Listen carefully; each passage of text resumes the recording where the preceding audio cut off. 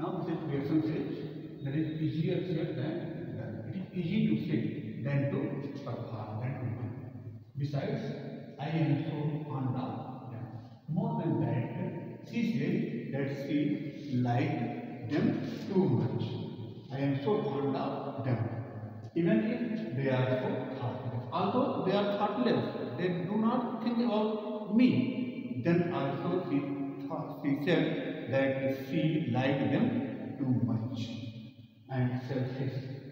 They are heartless and selfish. Towards whom? Towards Mrs. Pearson. Then also she liked them. They don't need to be. Here she says these words, then her words are interrupted by Mrs. Pearson and the character. Maybe not, but it would be better for them.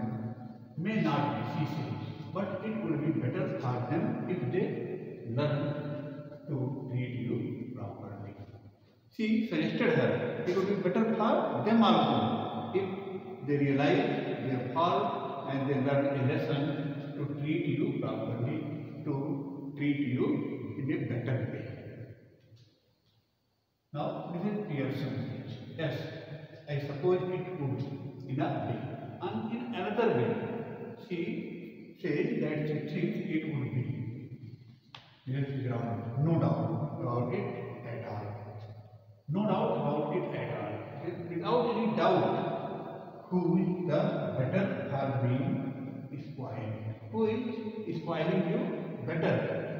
Grown man means your husband, or left, or your son, or your daughter. Who is the son?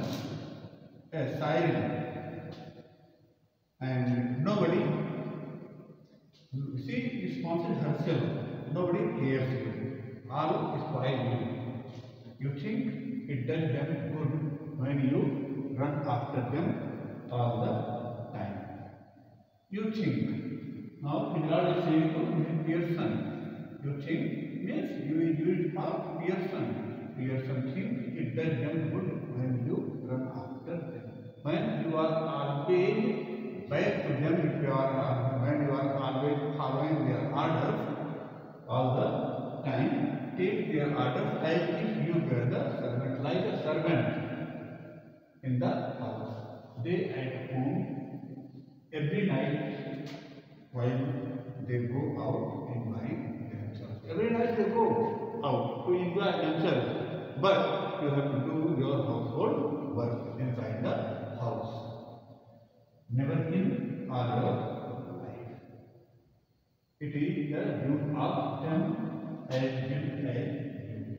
Never in all your life. They will not change themselves all of your life.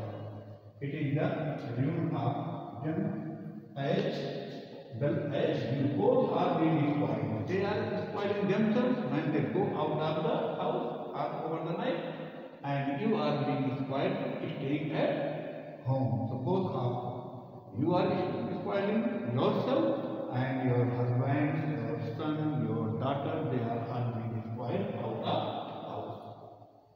Sons and daughters should be taking notice of wives and mothers. Sons and daughters should be careful, should care about their mothers, and husband should care about their wives. Not giving them orders and treating them like that. They should not give orders. Sons, daughters, and husbands should not give order to the housewives. And don't tell me